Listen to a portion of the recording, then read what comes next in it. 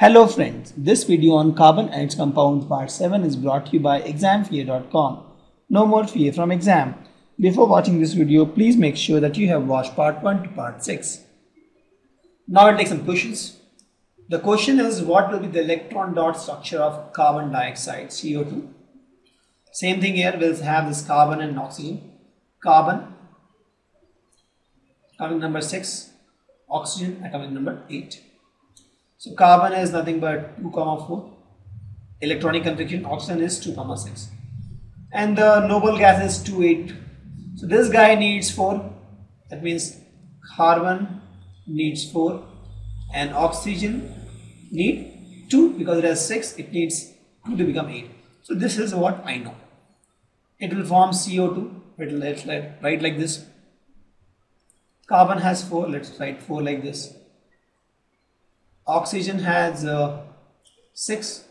Let's write 6 like this. Here also 6 like this. Right? It needs 4. So carbon needs 4. It will take 2 from this oxygen, 2 from this oxygen. Correct? And now carbon will feel that it has got 8 electrons. 4 its personal and 2 borrowed from each electrons. Oxygen will also feel that it has got 8 electrons. 6 personal, 2 from this carbon, and this guy will also feel that it got 8 electrons, and then they'll feel happy. Correct? And that is nothing but my electron dot structure of this CO2. What would be the electron dot structure of sulfur, which is made up of 8 atoms of sulfur? Please note this. This guy is a little tricky part. For sulfur, if you see, it has 6 electrons in valence cell. That means it needs 2, right? It needs 2. And it says that it is made of 8 sulfur atoms.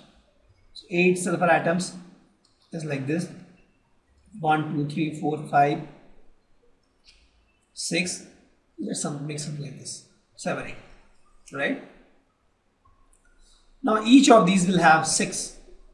So let me draw 6. 1, 2, 3, 4, 5, 6. This guy will also have 6. So let me draw 6 here.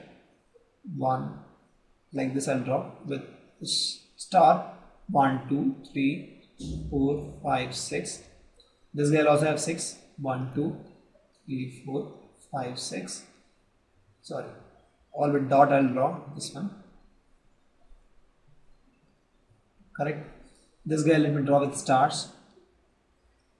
1, 2, 3, 4, 5, 6. Similarly, this guy let me draw with dots. Right? 1, 2, 3, 4, 5, 6. This guy let me draw with stars. 1, 2, 3, 4, 5, 6. This guy let me draw with the dot again. 1, 2, 3, 4, 5, 6. Or let me draw this guy with something different because this dot isn't matching, right? So 1, 2, 3, 4, 6, 7. There are only 7 actually. There should be 8, I think. So let me draw one more here actually. Sulfur. Let me draw something here. Let me draw here only.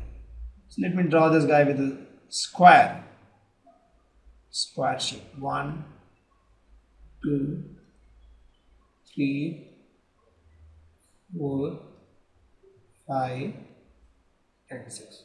Right? I got 6 here. 1, 2, 3, 4, 5, 6, 8, and each got 6.